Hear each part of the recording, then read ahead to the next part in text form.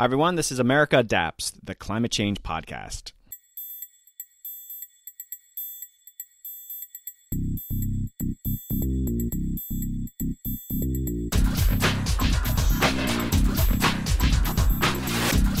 Hey, Adapters. Welcome back to a very exciting episode. Joining me again is Alice Hill at the Council on Foreign Relations. She is out with a new book, The Fight for Climate After COVID-19. The book is just out, and Alice and I take a deep dive on it. We cover her time in the Obama White House, working on biodefense and climate change. She has some great stories of working there. We also talk about political leadership and how important it is and will be to get anything done on the climate front. We look to lessons learned in our catastrophically bad response to COVID-19. And we also discuss the notion of marrying climate mitigation and adaptation. These two fields have been doing a bit of a dance lately, and we dig into how they can work more closely together. It's a great episode. You're going to enjoy this. Upcoming episodes, the second in my two-part series with the University of Pennsylvania's Warden Risk Center is coming out, and we dig further into flood risk and our responses to it. Also, the final episode in the Nantucket series and how that island is adapting to climate change. And we have a few other surprises headed your way as we head into the fall season. Okay, let's jump into this conversation with Alice Hill. Hey, Adapters. Today I have a very exciting episode. I am talking with Judge Alice Hill. Alice is the Senior Fellow for Climate Change Policy at the Council on Foreign Relations. Hi, Alice. Welcome back to the podcast. Hi, Doug. I'm so glad to be able to join you. All right. You are a recurring character in this podcast, so it's always a treat to have you. And we're here to host you. We're going to do something kind of exciting. You're back with a new book. Yes. I'm very excited to have launched The Fight for Climate After COVID-19. Just been released. So we're going to spend this episode digging into that. I have all sorts of questions. It's a great book, highly recommend it. And I think it's getting some really good press. But let's just check in a little bit. How you been? What's keeping you busy? I know obviously the book, but what's sort of been on your plate? Well, of course, we've had a very dramatic year with COVID, but also with these climate events that have just brought to the fore the need to adapt. And then just 6 weeks away is COP26. So lots of focus on what the United States could do to make sure that we have a better handle on our emissions going forward so that we are not, as the globe altogether, all countries headed over a cliff. With our emissions, which will make it very difficult to have successful adaptation if we don't rein in these emissions. So let's talk a bit about the origins of the book. And people have been talking since the very beginning of the pandemic about, okay, what lessons can we learn for climate change?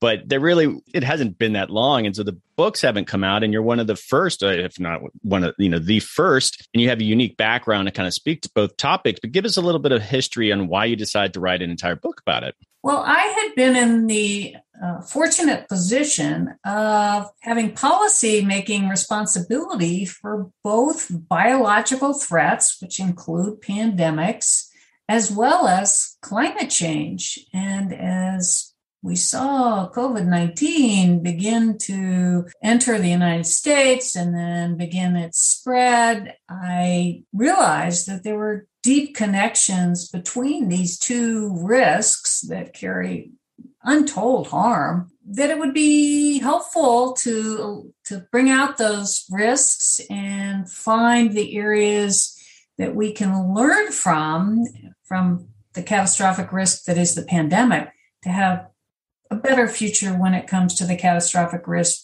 that is climate change. So it was taking those two experiences and being able to compare and contrast to some extent to how we can do better going forward. So before we dig into, it's a great book, but I have to just thank you for putting me in your acknowledgments. That was such an honor. I just saw my name there and I was just blushing. It was just fantastic. So thank you, Alice. It was truly just a treat to be included in a list of, a lot of really amazing people on that list.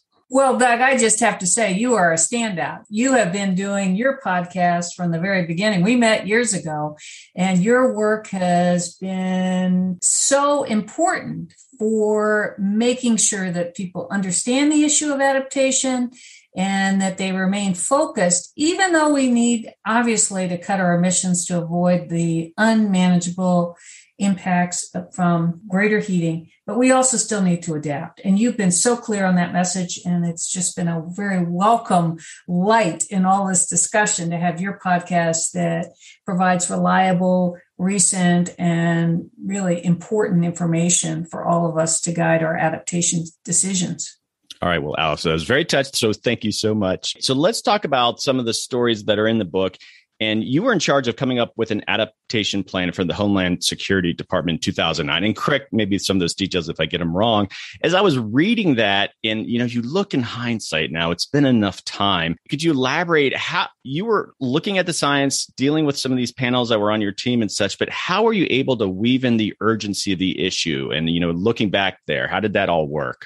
Well, all of us that were on this task force, we created a task force at the Department of Homeland Security, which has this huge sprawling mandate. It's a very large security agency that has to monitor our borders. It has FEMA, the Federal Emergency Management Administration, TSA, Coast Guard, which polices our coastal areas. Looking at DHS and asking the question in 2009. And why were we asking the question? Because President Obama had issued an executive order requiring all federal agencies to engage in adaptation planning. So we were asked the question to the task force that was assembled to examine this issue. What should we do different now in the face of climate change? Do we need to care now as we look at what's ahead? And I don't think any of the members of that task force had a deep understanding of what climate change would mean, what the warming temperatures would do as a result of the carbon pollution that's formed this blanket around our planet. And now we're heating up underneath that blanket.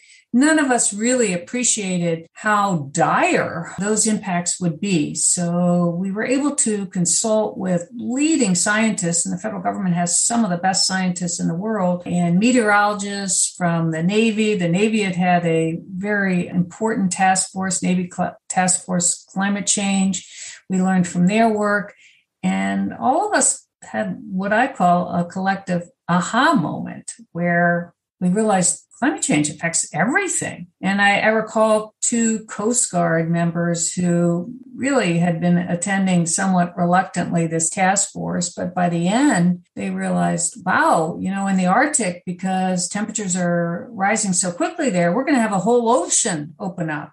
And that's going to mean that we're going to have to think differently about how we police that area, ecotourism, more transit of shipping, because it saves about 11 days for China to ship across the Arctic Ocean. And they have begun shipping, which means that goods are cheaper. So that will change Coast Guard. And their facilities, which are many of them right on along the coast and vulnerable to sea level rise. So there was, for them, a moment where they said, oh, actually, this really matters to us. And I think that's what we all began to realize. And then we could develop a plan for DHS that was quite forward-leaning in describing all the efforts that needed to take place to prepare that big agency. There's just a lot of these great anecdotes here. And I want you to share the story here. This was so interesting, is that you were there briefing the Vice President Biden at the time about embedding an office of biodefense within the vice president's office. And there's all sorts of bureaucratic reasons why this goes here and there. And I think, the whole point was that you were advising him that, no, it's probably not a good idea to embed it there. And then what unfolded during the Trump presidency? Do you want to kind of elaborate on that? Sure. One of the concerns has always been, are we prepared for really these biological threats? And they can be a pandemic, or it could be something like an aerosolized anthrax attack. That's where anthrax would be shot across different areas, and it's very lethal if it's inhaled. So we were looking at all sorts of things, and there had been a number of groups that had been critical of the White House's organization for biological threats, because like climate change, like many of these interdisciplinary challenges, the organization doesn't keep up with the need to make sure that there is a unity of effort. Instead, the efforts tend to be sprinkled around what historically has already been the existing structure. there have been criticism that there needed to be greater coordination. And one of the recommendations that had come forward is that everything should be centered in the vice president's office. And we met with then Vice President Biden, those of us that were responsible for biological threats in the White House, and talked through that. But it didn't really make sense to put it all in the vice president's office because the vice president has a lot of demands on his or her time. And what you really need is an office that is concentrated on that.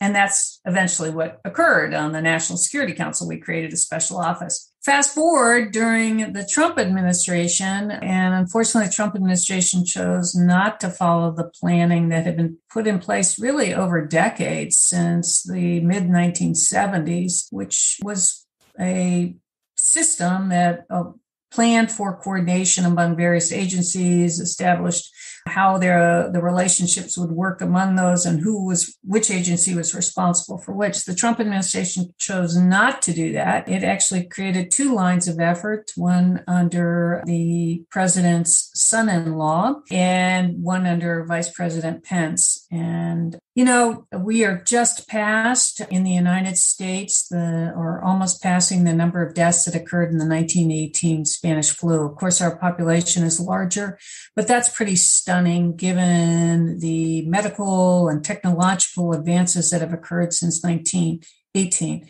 So our approach wasn't successful in the initial months for the pandemic. And one of those reasons, I believe, is that they put it in the vice president's office as well as the president's son-in-law's office.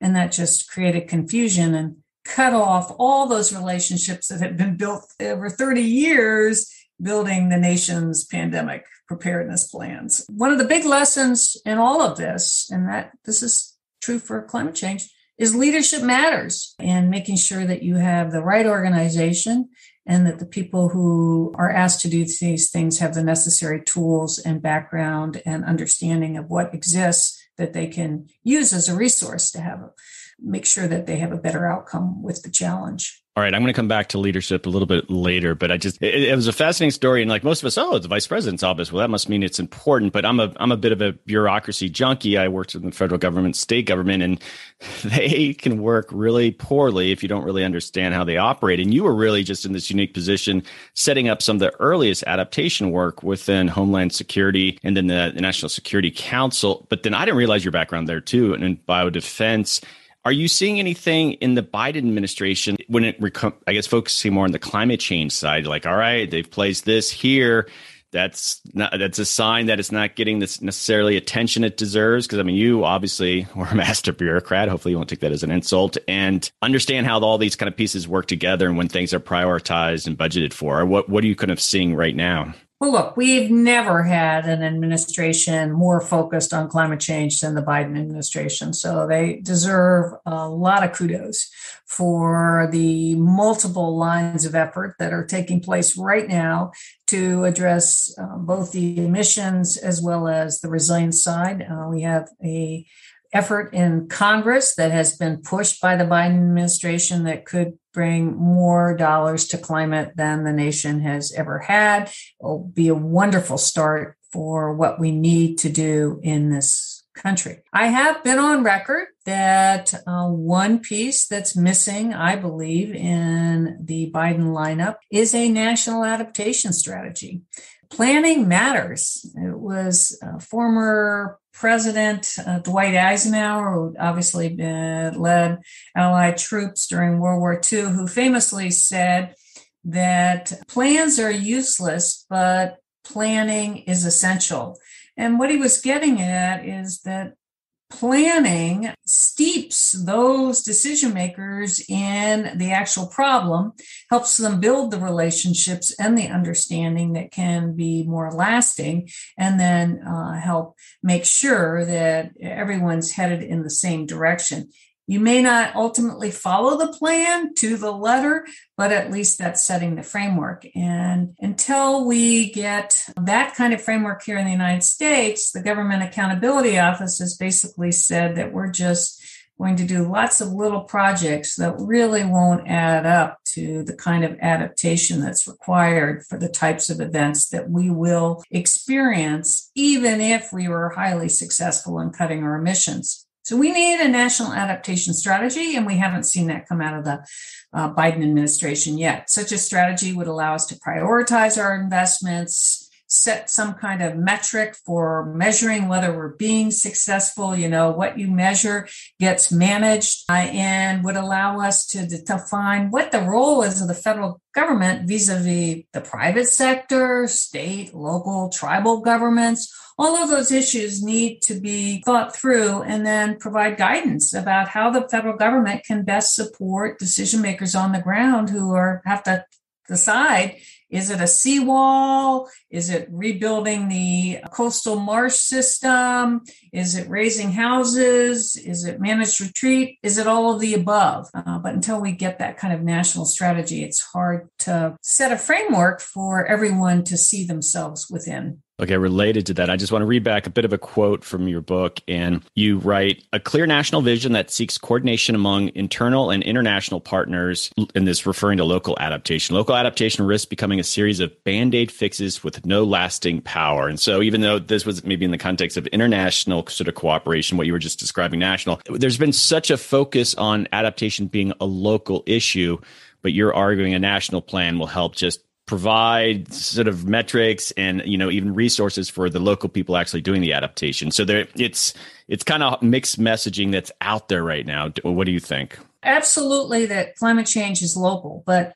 climate change crosses all of our jurisdictional boundaries that humans have so carefully crafted over the years. And in the United States, there's something like 90,000 different jurisdictions, from a school district to the state, local to tribal to the federal government. And these impacts cross all of those lines. So if you have each little district or each little jurisdictional entity making their own decisions on upstream, for example, town making a decision about water flow, which will deeply affect the downstream neighbor, but they don't consider that neighbor really a hot mess. It just doesn't work. Yes, we will need to make these decisions locally, but we need to make them in coordination with each other and find ways to work across borders, because the borders get ignored by whether it's a pandemic or it's a storm. It just sweeps through. So we need to figure out how to plan together, and a national plan would help promote that so that we can make sure that all communities are safe in the face of these growing risks.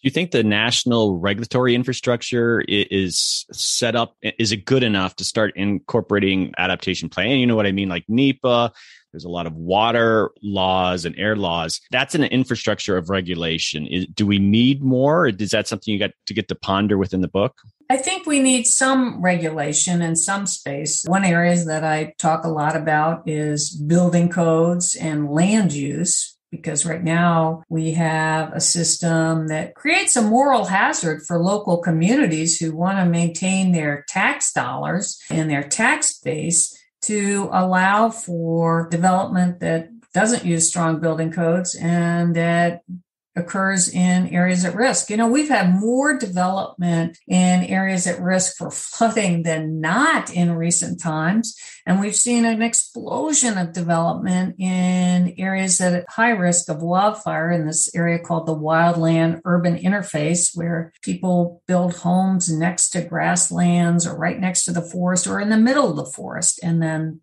we see much higher incident of wildfires, bigger wildfires, hotter wildfires.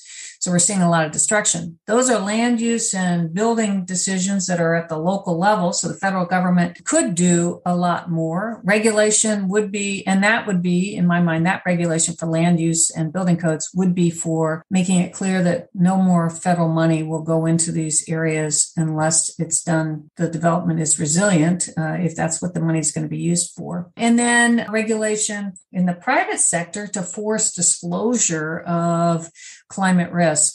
It was Nicholas Stern, an economist from the United Kingdom, who first identified climate change, at least publicly, as the largest market failure ever. And one of the things we're seeing is that many corporations, FM Global has stated that the vast majority of corporations do not yet understand or account for their climate risk in their own planning. So we need to change that, and we need to have very rapid change, and regulation would help that. At the end of the day, the goal has to be that all of these decisions consider future climate risk. And so that's what a national plan would also encourage, is incorporation of consideration of future risk when you're making any major investment, any land use, building decision, and also drive this consideration in the private sector as well. This is probably a question you're going to love. I think of 2021 Alice Hill, one of the leading voices on the adaptation space. I mean,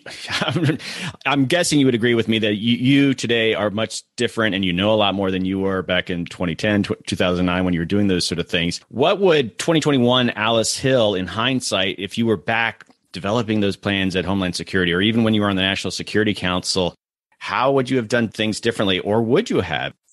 Have you thought about that? No, what a great question. I think that's a very interesting question. The thing that leaps to mind is to treat adaptation and mitigation, the cutting of emissions, using the term mitigation to mean that, treat them as a whole rather than as separately. Now, I came into the climate change challenge from the adaptation side. I didn't really start with the cutting emissions side. And when I started in adaptation, Doug, you probably can appreciate that there weren't that many people in this field. So there was a great deal more space in the mitigation of emissions. There were many who'd been working for many years to get focus on that and to improve. But the challenge is, I don't think I appreciated how important treating both of those together was, because ultimately the best adaptation strategy is to cut our emissions, even though we're not going to be able to avoid a lot of these impacts just because of that delayed element of heating from the blanket. It's kind of like when you were a little kid and your mom came in and put a blanket over your bed and you woke up and you were really hot. There's just going to be a delayed impact because it's slow to heat up, and that will occur even if we cut off any additional emissions to that blanket. And I just didn't appreciate how we needed to communicate those two things together, because we're right now at a point where we may, unfortunately, all nations together go over a cliff and enter a world where the heating in some years hence will be completely unmanageable, and there'll be adaptation that will be very hard to handle. If you just think about migration, the numbers of people on the move, first it was 140 million by 2040. Those numbers keep getting increased. And we just look at our southern border with immigrants, the migrants from Central America and Haiti. These are really what Alexander Betts, one academic, calls survival migrants. Their countries have been so hard hit, they're trying to find another place to go where they can have safety and more security. And we will see those numbers grow. So we need to cut our emissions and adapt, and we need to work together. It can't be, as it is right now, a somewhat separated discussion. So I wish I had appreciated that more, and I would have been more consistent in bringing that in. I think I've improved over time as my understanding has improved, but these are conjoined issues that suffer if they're treated separately. And there's more reasons than I've shared why that occurs, but it is a risk that we create by treating them as separate lines of effort. So you have a whole chapter called Marry Mitigation and Adaptation. And I got to that. I'm just, all right, this is going to be good. Because I don't know if you've been following, Twitter's a good place to kind of keep your finger on the pulse of a lot of these different voices. And there seems to be, we thought we put behind us that if you're in the adaptation space, you somehow are giving up on mitigation. I thought we put that behind us, but it seems to be rearing its ugly head again. Even there was a sort of sub conversation I was part of, and I'd be curious what you think of this, is that this person was talking about some local decision in Louisiana where they were developing an adaptation plan, sort of, not the county, what do they call them, Louisiana? They call them the Cajun name or something. Anyway, just a local government unit. And they were talking about developing an adaptation plan, but he was arguing that they also had an opportunity to talk about reducing their carbon footprint in this coastal Louisiana parish. And he was saying adaptation is a waste of time if you're not also doing that. And I just disagreed. Even though I would like that local parish to think about decarbonizing their local economy, they're still having to climate proof that coastal community and adaptation planning. There are going to be different people involved with that. And so I'm seeing more of this. And I'm just curious your thoughts of they don't always have to kind of work in tandem. Sometimes adaptation has nothing to do with mitigation. I would agree with that. So I appreciate the person on Twitter's desire to maintain the focus on cutting emissions, but it's going to depend on the adaptation choice. There could be huge winners. You think of natural infrastructure, which if you look at mangrove forests, I think they absorb 10% of the carbon, and they also act as a buffer when there's a big storm surge, when there's flooding. So restoration of mangrove forests is a win-win. It's a win for adaptation and it's a win for mitigation. So we should be looking for those. But sometimes our mitigation choices can result in maladaptation and vice versa. So one example of that would be a complete reliance on solar can make you vulnerable to having to use more diesel fuel generators or powering up essentially mothballed fossil fuel plants because you can't generate enough solar power. And that is a risk when you have wildfires. All that ash comes down on those solar panels and it causes dramatic dips in the production of power just when people want a lot of power. So that we need to think through going forward. And then on the flip side, on adaptation, you could have malmitigation. I remember vividly, we were trying to work in the White House on ways to protect access to fresh water. And I'm sitting around a conference room in the old executive office building, which is that wedding cake-like building right next to the White House, and huge conference table. And we're all leaning back, trying to brainstorm, what can we do about making sure that we continue to have access to fresh water? And somebody says, desal. And let's do more desal. And desal is desalination. It's used widely around the world. In fact, it's mushroomed in recent years. A lot of Middle East countries use it.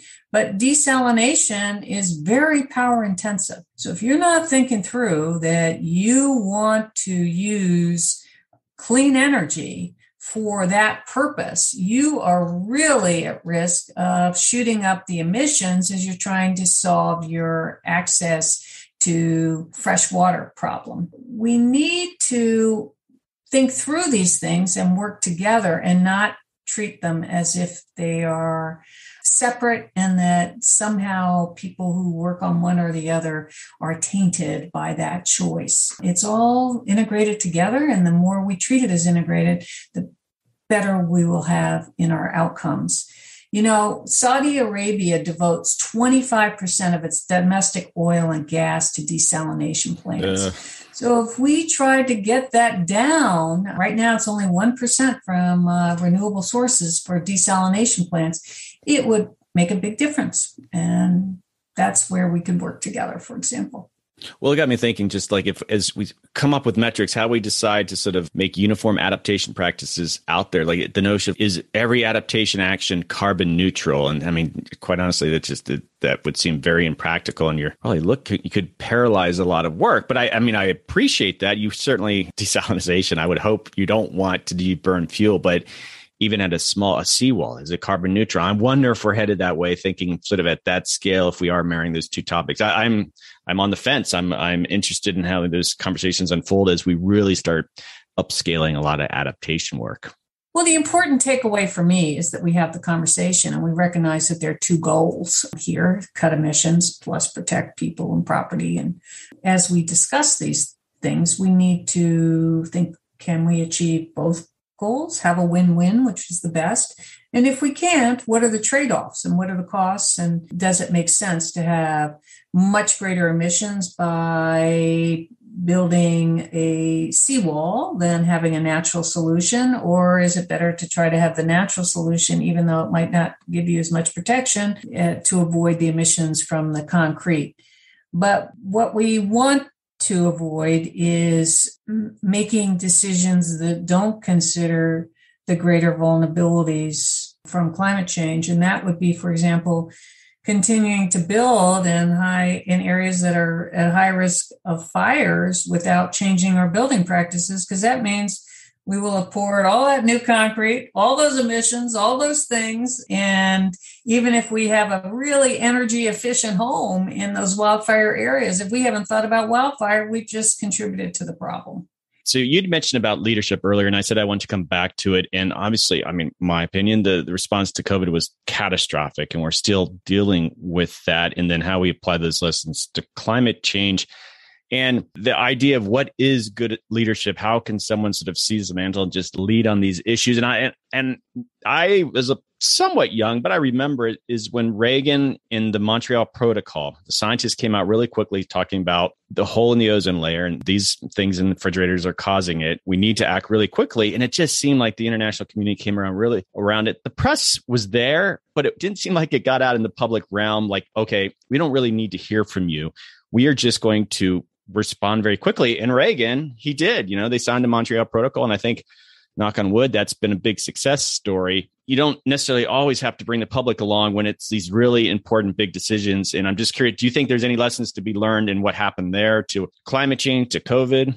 Absolutely. It's one of the most successful multilateral treaties in this space in forever. And you point out some important aspects. I had the great honor and pleasure of working with George Shultz. He was, I believe, a secretary to maybe 4 presidents and held 4 different secretarial positions. And he was the chief negotiator of that. And speaking with him, he identified Reagan's support of it is very important to his ability to be able to negotiate this successfully. Reagan recognized the problem, according to Secretary Shultz, and then acted on it. Other things that were in favor was it was one discrete problem versus trying to address so many problems with climate change. There's so many sources of emissions.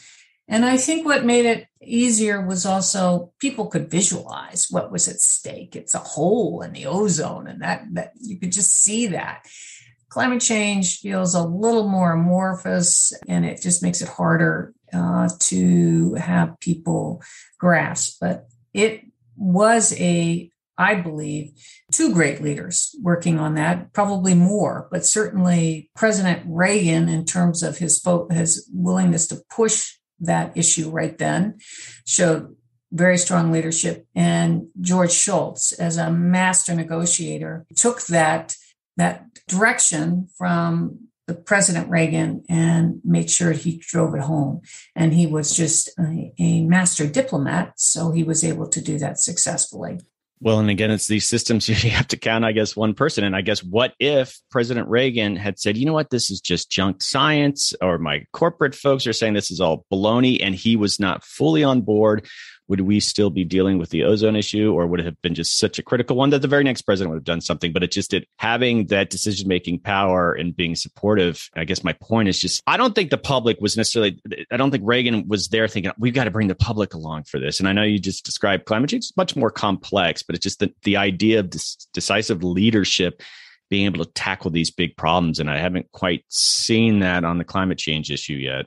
Well, it's a real challenge. Climate change, it's nuanced, and certainly understanding it can be a challenge. And we haven't done a very good job on 2 fronts. First, educating people about it. We're graduating still many who don't understand climate change. It's not included in core curricula. Many universities have some eager 17-year-olds typing into their search engine for some university climate change. It doesn't pop up. Here's this course of study that you follow to really know what the issues are around climate change. In fact, I've been part of a group that's been trying to get medical, nursing, public health schools to make it part of their core curriculum, the effects of climate change, because, of course, climate change, heat, flood spread diseases, vector-borne diseases, mosquitoes, ticks, all change their geographical location as a result of heat.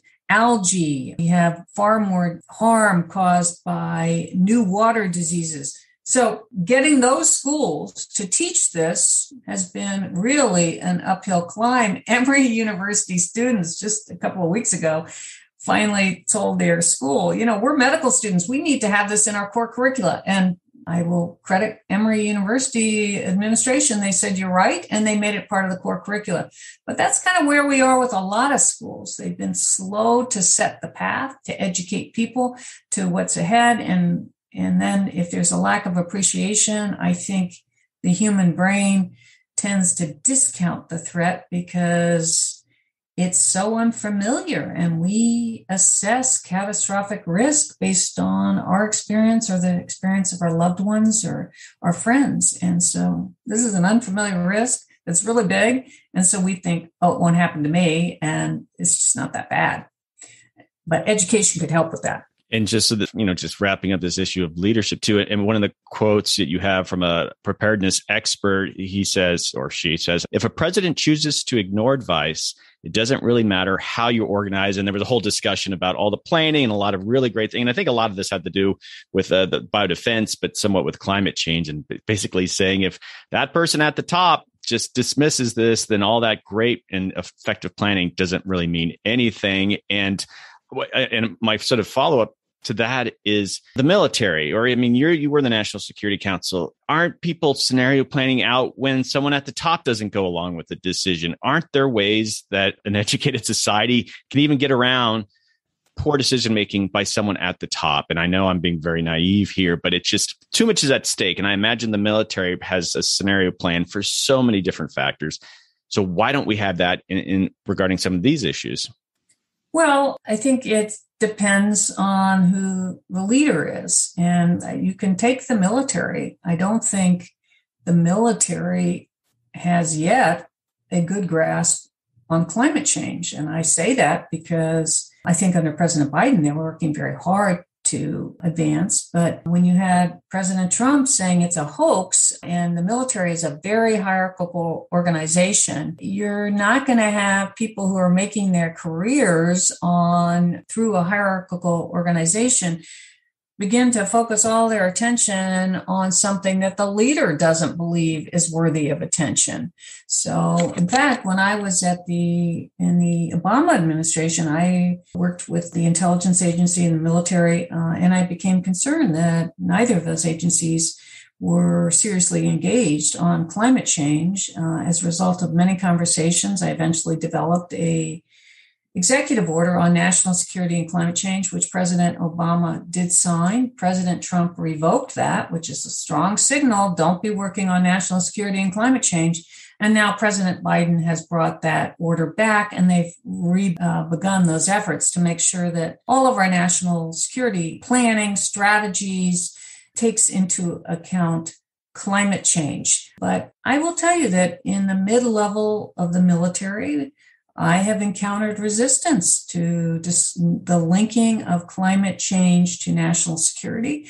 One mid-level career person said, I understand what you're saying, ma'am, when I was talking to him about national security and climate change.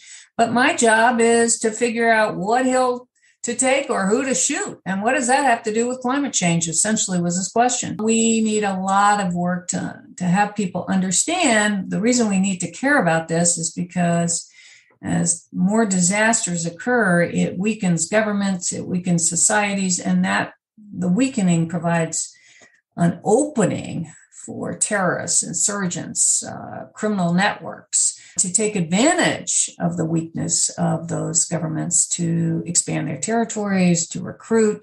During the pandemic in Yemen, some Islamists were recruiting with the slogan, it's better to die a martyr than to die of the pandemic. And meanwhile, in Mexico, El Chapo's daughters former head of the Sinaloa cartel, were passing out boxes with pandemic supplies with El Chapo's face stamped on it, signaling, hey, the cartels are here to help you. Your government's not, so we're going to help you. And of course, that makes it much more that's highly destabilizing for not only the particular community, because you now have bad actors gaining influence, but also globally. It can be destabilizing because terrorists can be empowered and they can hurt the United States, as we all too well know. So, Alice, an area that I try to encourage a lot on the podcast, and I'm just fascinated with, and I talk about it, is just this emerging profession of being like an adaptation professional. It's an emerging field. Not everyone necessarily agrees, like, oh, you're in adaptation. You were just doing what you're doing prior, and you're working on some climate change. I didn't necessarily see that in the book, and I want to get your thoughts now. I mean, you have now been exposed to in the last 3, 4, 5 years, just when you're in the private sector, there are adaptation people kind of coming out of the woodwork, and you get invited to come speak to these folks. What are your thoughts about this emerging area? Well, I think you've said it. It's an emerging area. We're identifying much greater need for expertise in this area. And as we see that, we're going to have a better definition of what is an adaptation professional. What are the requirements?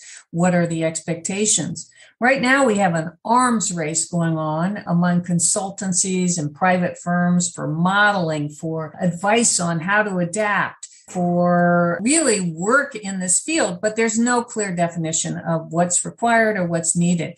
I think it's an evolution, and we will see that certain skills, economic, maybe engineering, it could be communication skills that help communities understand and speak with stakeholders what they need to worry about. It's going to be architects, it's public health professionals, but all of them, there'll be greater understanding of what it takes to adapt and what we need, qualities we need in the professionals who are going to do this work of adaptation. It's absolutely clear we need good communicators on risk, and we need a whole suite of climate services for everyone to use, and that's going to require adaptation professionals to inform the choices that the local communities need to make, hopefully in collaboration with their adjoining communities, so it crosses all borders, that will inform those choices. So I want to bring this back around to COVID and climate change. And just when you look at what happened, first, our initial response was just terrible. But then in the last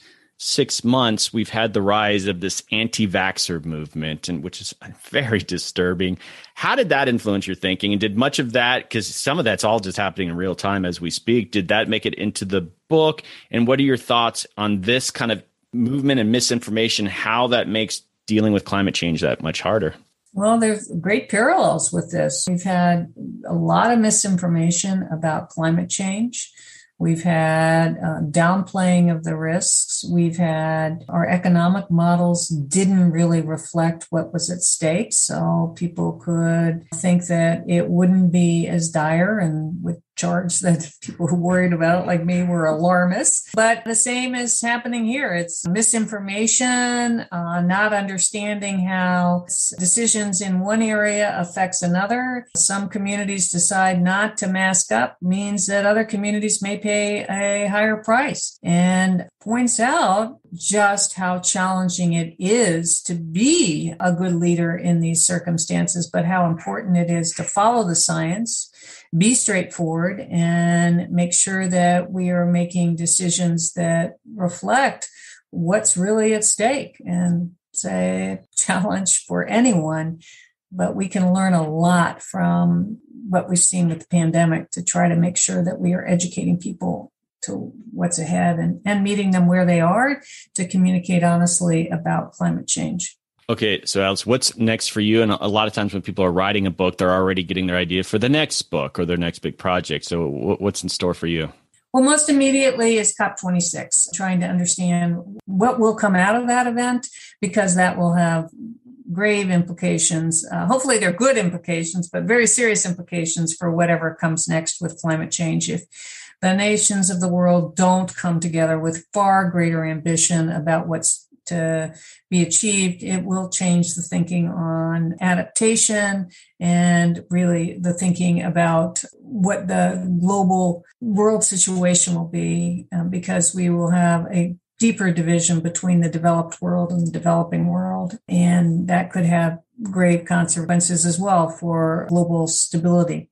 So that's my most immediate, but I love working on adaptation. So I am thinking through some possible new book projects on really focusing on what works. And I think those are questions that we need to answer. We don't want every community, every local decision maker to have to reinvent the wheel. There are a lot of good ideas, but what's happening is there isn't an easy place to share those ideas. So I'm trying to think through what would that look like and hopefully be a part of it. Okay, you've answered this before, but it's a little bit more targeted. So if you could recommend someone to come on the podcast, who from the book, who a figure or someone that was mentioned in the book, would you recommend to come on the podcast? I would recommend Tom Bostic.